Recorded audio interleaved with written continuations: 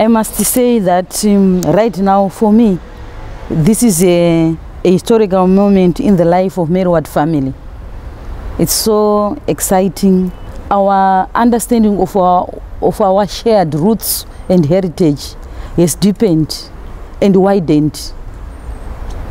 There is an increased and deepened sense of oneness, sense of communion, sense of collaboration, and encounters at national level between the two congregations.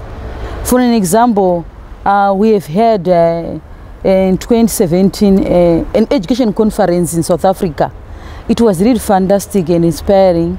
You know, our lay Merowat friends, sisters, you know, from all over the world coming together and speaking of this one heritage.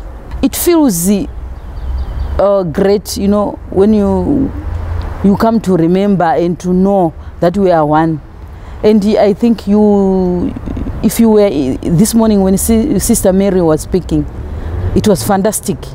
It was motivational, inspiring, and life-giving, energizing, you know, renewing, you know. For me, being part of this group, you know, being part of this joint extended leadership team, you know, meeting together like this, I feel great. The feeling of working together to achieve Merowat's intention is very exciting. I think we are much more going to be effective in our mission when we work together. It, you know, we have a proverb in our culture. When you want to achieve more, you better work with others. But if you want to do something fast, you can do alone.